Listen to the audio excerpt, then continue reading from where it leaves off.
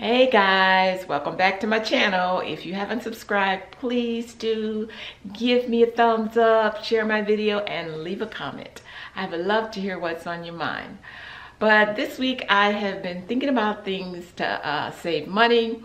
One reason I started to make the sourdough bread, if you looked at my previous videos, is because, well, number one, I've always bought Ezekiel bread. And when I started buying it, it was like $4 a loaf, and it went up to $5. Now it's all the way up to $6 and something. And I said, that's just too much to pay for a loaf of bread, so I'm going to start trying to make it.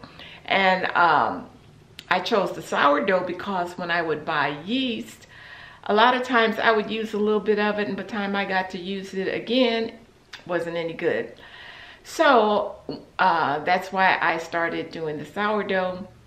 And when you make the sourdough starter, you have a lot of discard. You have to take part of that solution every day that you feed it and discard it.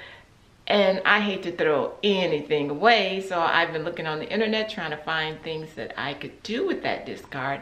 And one of the things I found was to make crackers, so that's what I've been working on this week, and I wanted to show you the outcome.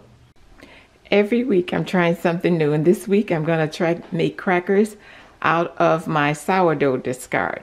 So that's what I have in this bowl, and I am going to season them up, and I'm going to put them on a cookie sheet. Well, here it is. I have spread it out on a cookie sheet, tried to keep it in a rectangle, and I'm going to put it in the oven for 15 minutes. Halfway through, I'm going to take them out and I'm going to score them, and then I'm going to put them back in.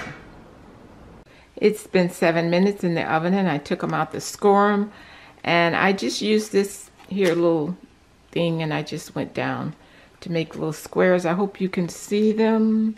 Now I'm going to stick it back in for the rest of the time.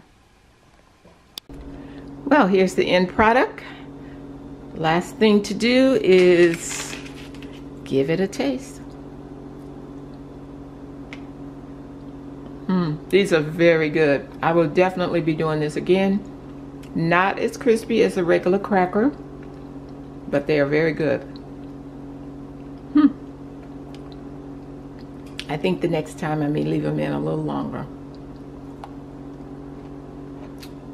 They are delicious.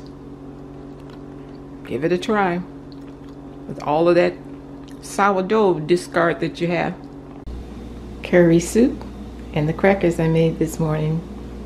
I'm gonna go enjoy.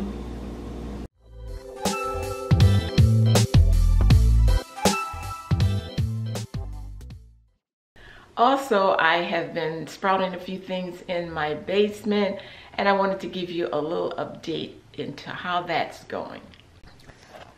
Well, in the winter, I do my sprouts in the basement, and I wanted to share it with you. This is an experiment here. I put it in this tote, and I just put regular soil in it, and I planted lettuce on this side, which is doing pretty good. And I was trying to wait for them to get a little bit larger, and I was going to put them in hydroponics, but I don't know. And this is some kale. I see they're getting a few leaves on them, but I did cut these all out and use them like microgreens because they were laying all over. I don't know why. I had the light lower, so I mean higher, than I put it down here so the light wouldn't be as close. But these here are growing pretty good, but they're still kind of laid over, if you can see down in there. So just an experiment to see how they do. Up here I have the last of my sunflower sprouts. I have eaten quite a few of them, and I'm going to be finishing these off very soon because they're getting kind of tall here. And down here I started a tray of broccoli sprouts. These have only been in here for about a day, but I see a couple of them starting to sprout. Down in this pot I have some arugula growing, and over here I planted bok choy. I've never done this before, just giving it a try to see how they do. Looking pretty good so far.